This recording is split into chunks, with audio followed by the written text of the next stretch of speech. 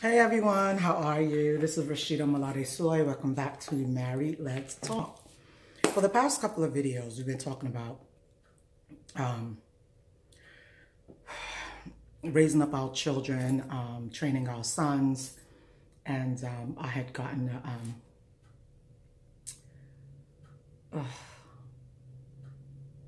I usually do questions and answers on Wednesdays. Today's Wednesday. I wanted to answer a particular guy's question, like, Rashida, why is it that I'm always talking about the guys and I never really see anything about the ladies? And Proverbs 7 is talking about the ladies. So let me read that real quick, okay? So it says, my son, keep my words and treasure my commands within you. Keep my commands and live. My law as the apple of your eye. Bind them on your fingers, write them on the tablet of your heart. Say to wisdom, you are my sister, and call understanding your nearest kin, that they may keep you from the immoral woman, okay? From the seductress who flatters with her words. I'm gonna go to 10. And there's a woman, and she met him with the attire of a harlot and a crafty heart. She was loud and rebellious. Her feet would not stay at home. Her feet would not stay at home. At times she was outside, at times in the open square, lurking at every corner. Okay, so she caught him and kissed him. With an impudent face, she said to him, I have peace offerings within me. Today I have paid my vows. So I came out to meet you, diligently to seek your face, and I have found you. I have spread my bed with tapestry, colored coverings with Egyptian linen. With Egyptian linen, I have perfumed my bed with myrrh, aloes, and cinnamon. Come, let us take our fill of love unto morning. Let us delight ourselves with love, for my husband is not at home. My husband is not at home. So she's married.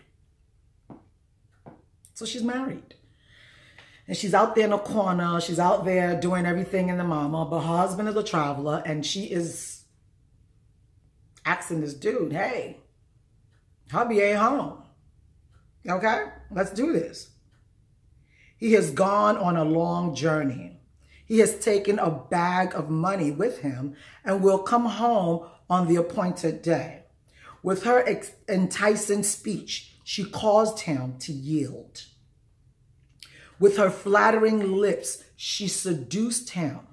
Immediately he went after her as an ox goes to his slaughter.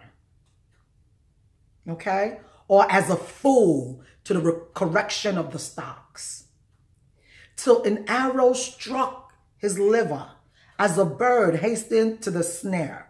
He did not know it would cost him his life. Now, therefore, listen to me, my children. Pay attention to the words of my mouth. Do not let my heart, or do not let your heart turn aside to her ways. Do not stray into her path, for she has cast down many and has wounded many. And all who were slain by her were strong men. They don't go after weaklings. They go after strong men. Her house is the way to hell, descending to the chambers of death. So it's all in the word. It's all in the word. You know, I was listening to something that Medea said the other day, and she was saying that, you know, some people are supposed to be in your life for a season, but then you end up marrying them, turning them into a wife, turning them into a husband, and then want to live a lifetime with them, which will eventually be a lifetime of hell. Lifetime of hell. Because they're not the person you're supposed to be with. Now, check this out. Husband is somewhere working, trying to make sure everything is okay. And she's doing what? Lurking around corners. Men, be careful of who you choose as wife. Be careful of who you choose as wife. Pray on it. Find out who she is. Don't say, oh, that was her past. She's no longer like that. Okay. Find out who she is. Women, really? What a man can do, we can do better? Of course. What a man can do, we can do better. So he cheating.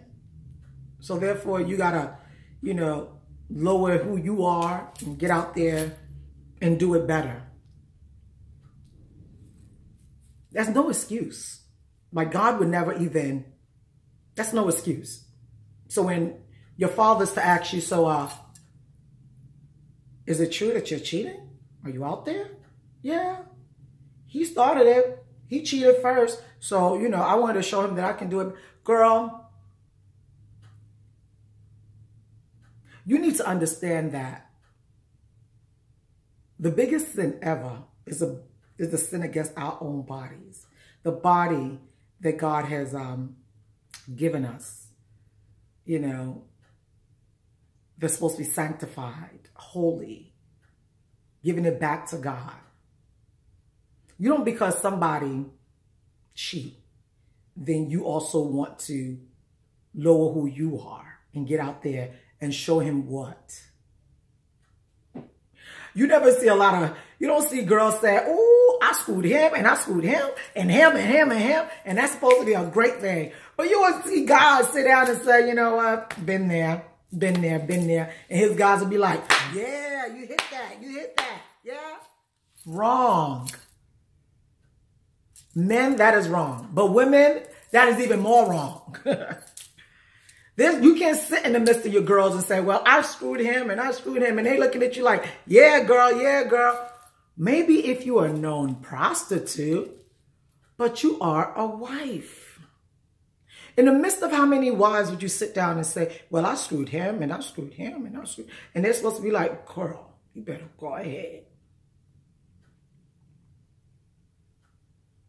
But even with all of that, the biggest reason why you shouldn't even do it is because you're married.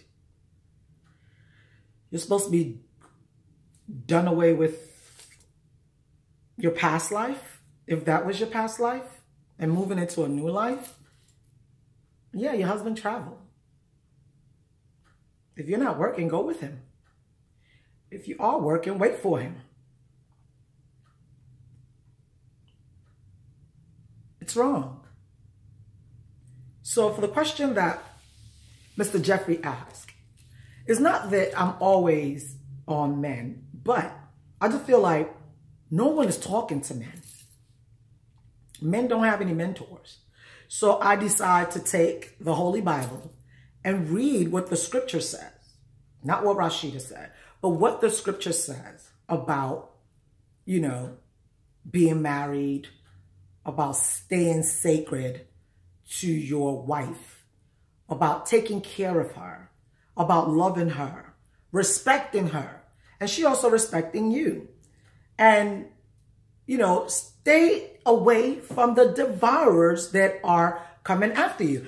Check this out. The man didn't go after her. And this is what I be trying to tell some men. The guy he didn't go after her. She went lurking around for him.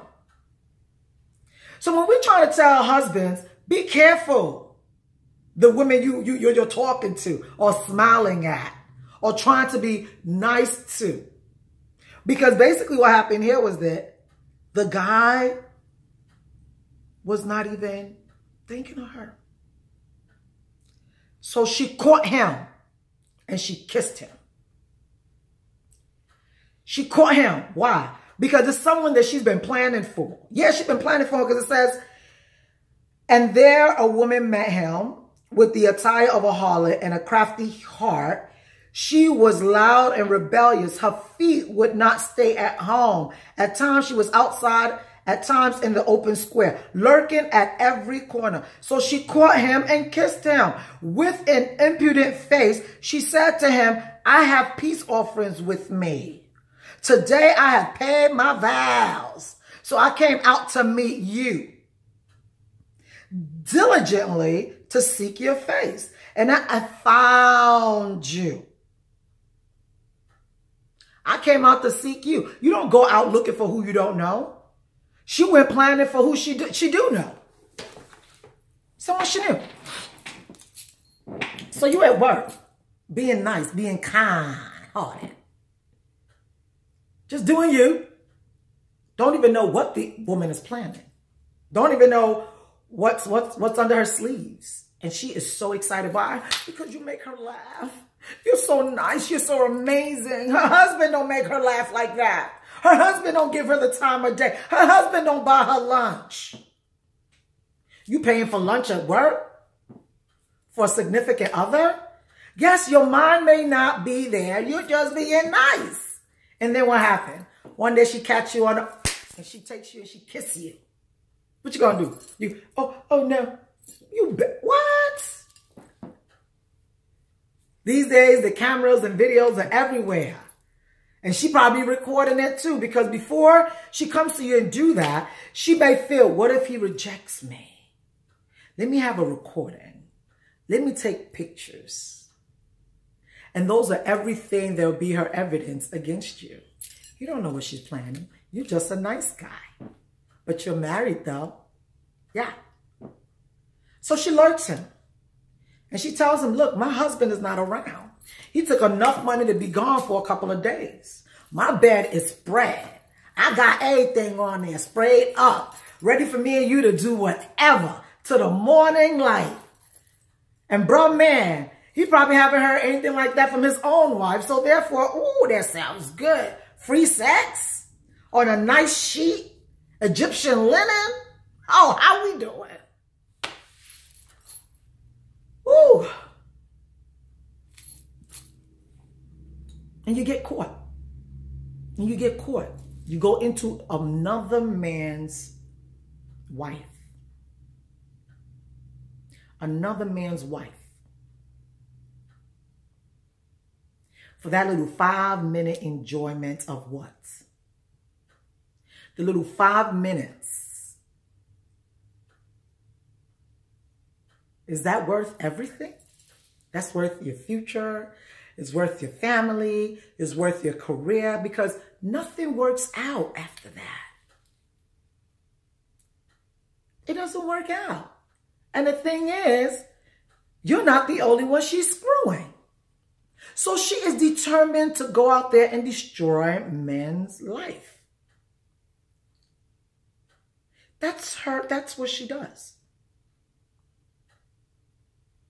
She hasn't given her life to Christ yet.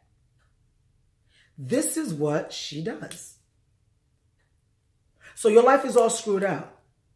And then you're expecting your wife now to be your significant other. Pray you through. Pray you out of it because you were weak. Because you messed up. Okay, what about the man that messes up all the time? So therefore, he always promising he's not going to do it again. He said he's not going to do it again. So I forgave him this time, and I forgave him, and I forgave him, and I forgave him. And he still continued to do it. So then, you know what? I'm tired of it. So I'm going to get out there and do whatever. So she too get out there and she starts the cheating. Oh, God, I pray y'all don't have no kids. Because y'all, ooh, Lord. Women, it's better for you to tell a man that you're no longer interested and you're done and you're so finished with this relationship and go, than for you to be living in your man's house and you're cheating. The punishment is always harder on the woman. Always harder. Why? I was reading something the other day and it was saying that, you know, a woman's punishment is always harder. Because we're expected to know better. Really? But it is harder, especially if you have children. Because doing something like that now passes down to your kids. It's a spirit. Now it passes down to your kids. I'm not going to take too much of your time on this one. So it's just wrong. It's wrong. I would rather, you know, you're not in a relationship with this person. You've seen that, you know, he's not changing. He's not trying to respect you. He's not trying to respect your marriage. Just get out. Get out. I know a lot of people say, oh, it's easy for you to say because, you know, ain't no man out there. I'd rather not be with a man than to be with one that's going to be bringing me all sorts of diseases, bringing me disrespect, you know, and still eat my food and still want to sex me? Really? No. No. So ladies, don't belittle yourself. Don't bring yourself low because a man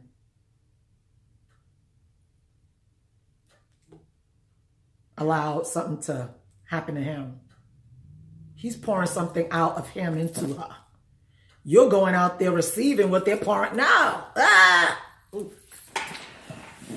Anyway, thank you so much for watching Married Let's Talk. Keep the questions coming. It's not like I'm siding women a lot of times, but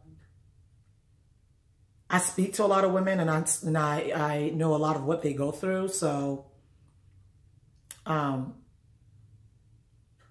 yeah, there are some challenging women out there. Yes, most definitely. And,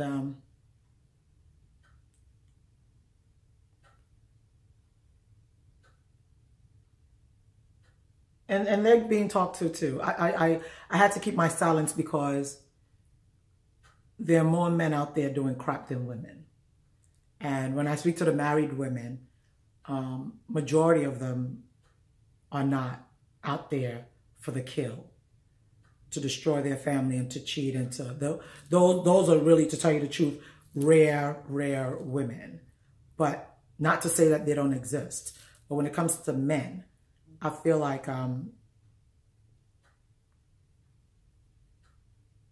it doesn't make any sense. Okay? So, thank you so much for listening. I do appreciate you. Take care. God bless you.